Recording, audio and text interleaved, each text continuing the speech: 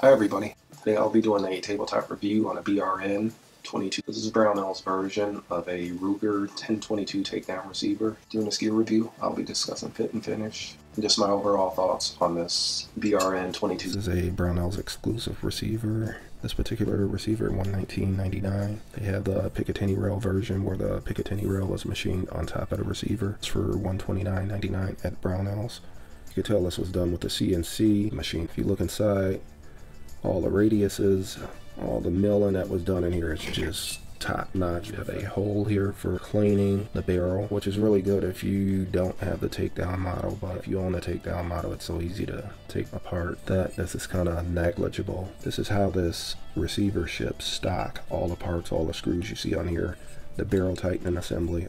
The aesthetics of this black anodized finish looks amazing, but the feel of this anodizing is very gritty. Brownells market this BRN-22 as a receiver that will accept all Ruger 1022 stock parts. I started taking everything apart. I went out, I picked up all these aftermarket parts like the Hogue stock with the bull barrel.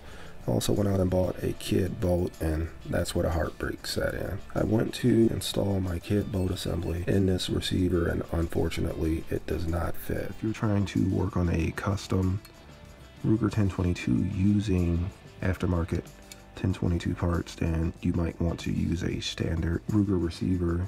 You can reach out to SAP Outfitters and pick up a reasonably priced 1022 receiver. This receiver is great for building a standard 1022 with standard Ruger parts. I reached out to Brownells. They are aware that kid boats and a few other aftermarket parts will not fit in this receiver, so they are in the process of remedying that situation. Hey, and Brownells or Paul Levy, if you guys are watching this video, hey, feel free to reach out to me once you guys have worked with your machining company and figured out the tolerances, and I'd be more than happy to make a updated video showing that completed build using all the popular aftermarket parts that I've purchased for this build. That's gonna do it for this video. Don't forget to thank your local LEO, your local first responders and EMS, and your local military personnel. Those are the true American heroes. It's the Vetter out.